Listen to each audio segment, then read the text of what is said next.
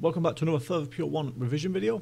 Today we're going to take a look at L'Hopital's rule. Okay, so I think this is chapter 7, if I remember correctly, in the textbook, and it's under the chapter called Methods in Calculus. So it's not the full chapter, it's just a subsection of the chapter, but you know, it's quite an important topic. It's usually about 4 or 5 marks for a question out of this chapter, so let's jump into the questions. Let's take a look at what we're dealing with here.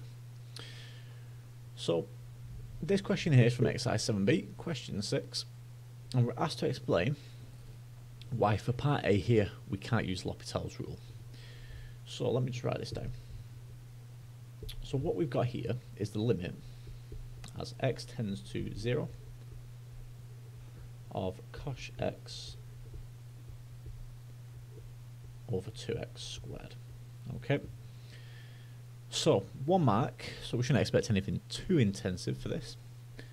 The thing you've got to consider when you're dealing with L'Hopital's rule is whether it's already in indeterminate form. So how do we do that? Well, we consider what the limit tends to. So we're considering when x tends to 0. So sub 0 into your numerator and denominator. Remember, when we're doing L'Hopital's rule, we don't treat this as an individual function, but a quotient of 2 functions. So what I mean by that is f of x is cosh x, and then as a result my other function is g of x here. That's my denominator, 2x squared. So consider what happens here when you put f of 0 in. So f of 0, what would we get? Well, f of 0, that's cosh of 0, and you should know that cosh of 0 is 1, right? So f of 0, cosh 0 is equal to 1. Consider the same here now for g of 0. What's g of 0? So that's 2 lots of 0 squared, so that's quite clearly 0. But this isn't the correct form, okay? So this is not indeterminate. So the reason we can't use L'Hopital's rule, so therefore can't use L'Hopital's rule,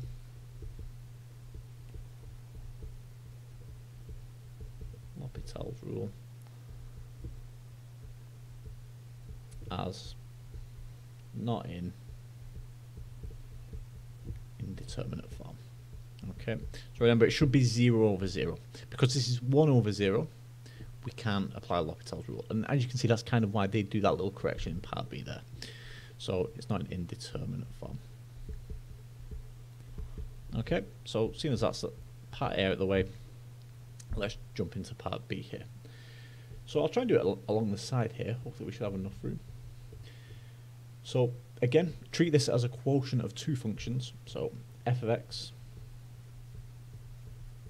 is cosh x. In fact, I've decided I'm definitely going to have room here, so let's just clear it off first. So start again. So f of x is cosh x minus 1. Again, let's write our g of x down. That will be 2x squared.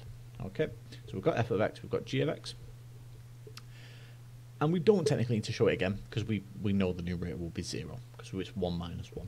Okay, so it's in indeterminate form, so we can apply L'Hopital's rule here. So remember, we differentiate top and the bottom, so don't use quotient rule. You're not differentiating as a whole function, but you're differentiating f of x and g of x separately. So f prime of x. So if you differentiate cosh x minus 1, hopefully nice and easy, you get hyperbolic sine here. So hyperbolic sine of x, and then let's differentiate g of x, so g prime of x. So this one should be really easy, that'll give us 4x. Okay, so we've got f prime of x, we've got g prime of x. Now at this stage here, again, consider whether it's indeterminate. So you could do that by considering what happens when you sub in 0, right? So if you sub 0 in here to your f prime of x, well, that'll just be 0. Consider it again with g prime of x, 4 lots of 0, it'll be 0 over 0 again. So what that means is you apply L'Hopital's rule again. So applying L'Hopital's rule, that means we differentiate another time. So we're on the second derivative here now for f of x, and same again here for g prime of x. So differentiating this expression here again, well, hopefully Nice and straightforward. This will just give us cos x. Do the same here. So 4x, hopefully this one jumps out here. It's just being 4, right? Nothing too difficult there. And this is where we know that we don't need to apply L'Hopital's rule anymore. Because we've got something other than 0 over 0, we've got this 4 here. We know that this is basically we're at the solution. So how do we get the solution? Well, we know for this one it's the second derivative. So L'Hopital's rule here basically is going to be cos x as x tends to 0 over 4. So cos x as x tends to 0, that'll just be 1. So what we end up with here is the limit as x tends to 0 of cos x minus 1 over 2x squared. That'll be 1 over 4. Okay, and the reason for that is because g prime of x is 4, and the numerator here is technically cos x, and when cos x tends, or when x tends to 0, this comes to 1. This tends to 1. Okay, so we just get left with a quarter there. So that's part B done. So that's we've applied L'Hopital's rule 2 times there to get our limit of a quarter. Okay, so that's that question done. Let's take a look at another one. These questions are always very similar. You can't really vary too far away from it. So, you know, again, it's just another question applying L'Hopital's rule. So let's practice this. So question 7. So from the mixed exercise here, the only difference with this one is that the limit doesn't tend to 0, but it tends to pi. Okay. So we're considering cos of half x over x minus pi. Okay. And x tends to pi. So again here, same procedure. Consider what happens when, now be careful, don't sub 0 into here, but we're subbing pi, right? Because x tends to pi. So consider what would happen here when x is pi. Remember, we're working in radians here. So cos of half pi, well, that'll just tend to, that'll just give us 0, right? So you put that on your calculator. So again, let me just write this down as 2 functions. So f of x is cos half x, and then my g of x here is my denominator, x minus pi. Okay. So we've got our 2 functions. Consider what happens then when I put f of pi in and g of pi. What we should get is that this is 0 over 0, and if you do that, you'll get cos of a half pi, which is equal to 0. So f of pi is 0. Do the same here for g of pi, which clearly pi minus pi will give us 0. So it's 0 over 0. It's an indeterminate form, so we can work with this now. We can apply L'Hopital's rule. So what I'm going to do is I'm going to differentiate both of these. F prime of x. Do the same here, g prime of x.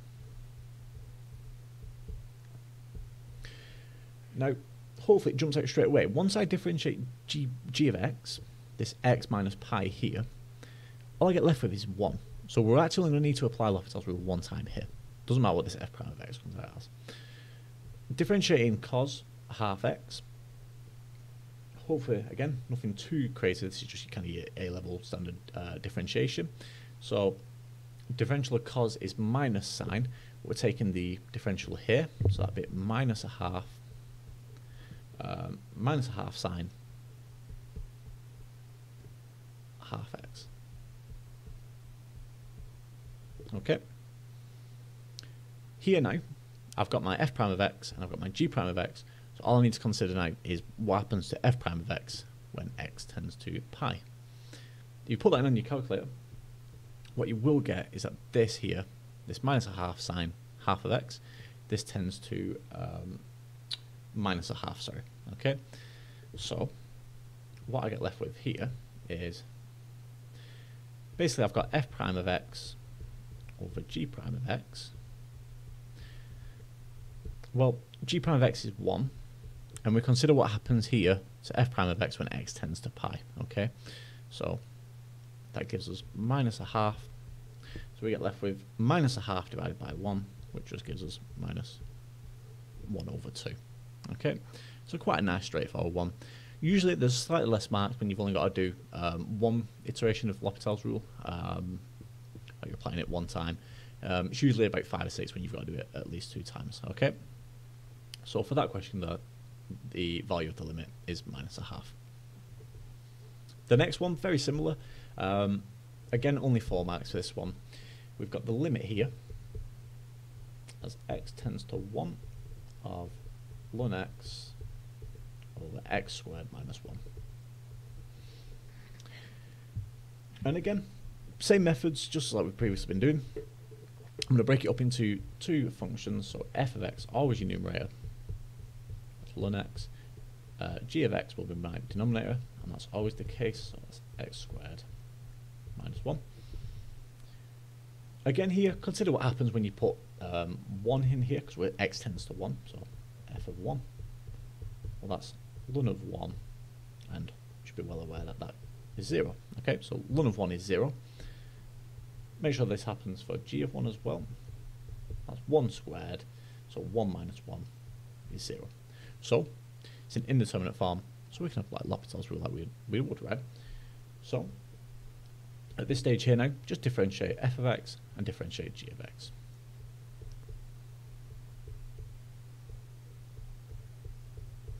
So again, quite nice, basically standard differentiations.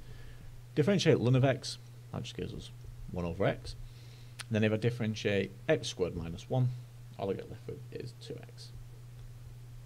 Okay. Consider what happens here now when x tends to 1. So as x tends to 1, f prime of x, well, that'll be 1 over 1.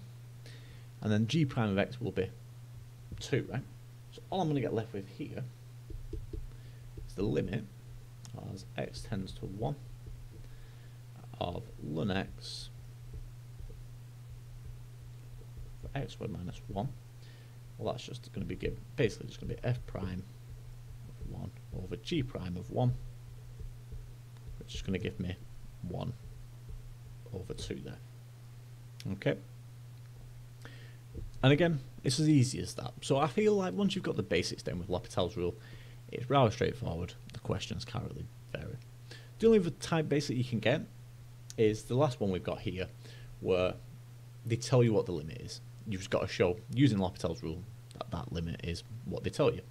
So this is what we've got here. So the limit as x tends to 0 of e to the x minus cos x over x. Okay. So we won't write down that it's equal to 1 just yet. Let's just work it out like we would, and then hopefully get that we get the exact same there, which is 1. So, like we always do, let's write down our functions. So f of x, that will be my numerator, so that's e to the x minus cos x. My g of x is my denominator here. Rather easy, it's just x. Okay, so straight away, if you're getting confidence with this, you should probably see at this point here now that I'm only going to do one iteration here, or one application of L'Hopital's rule, because when I differentiate g of x, it'll just be 1, right? So differentiating, in fact, before we differentiate, let's just double check that f of 0 and g of 0 gives me 0 over 0. So f of 0, that's e to 0, which is 1, minus cos of 0, which again just gives us 1. So 1 minus 1 is 0. Okay, so that's happy days, that works perfect.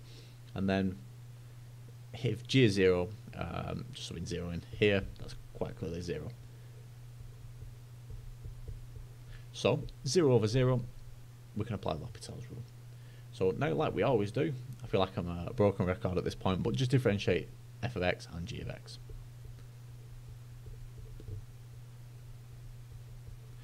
So let's differentiate the denominator first. Much easier, that just gives us 1, right? Differentiate x, you get 1. F of x is a little bit trickier to differentiate, but shouldn't be anything too complex. If you differentiate e to the x, well, that just gives you e to the x, right? Nothing changes there, so it's basically the Spider-Man meme. And then differential of minus cos x. Well, if you differentiate cos, cos x, you'd get minus sine x. If you differentiate minus cos x, we get plus sine x here. Okay. So all I need to consider now is what happens as x tends to 0. So we can write this now as the limit as x tends to 0 of e to the x minus cos x over x. Well, that's going to be f prime of 0 over g prime of 0. And what will that give us? Well, that's just going to simply give me 1, because e to the 0 is 1, plus sine of 0, which is just 0, so that's 1 plus 0 over, well, my g prime of x is just 1, so we can't do anything with that. So all I get left with is 1 over 1, which is simply 1 as required.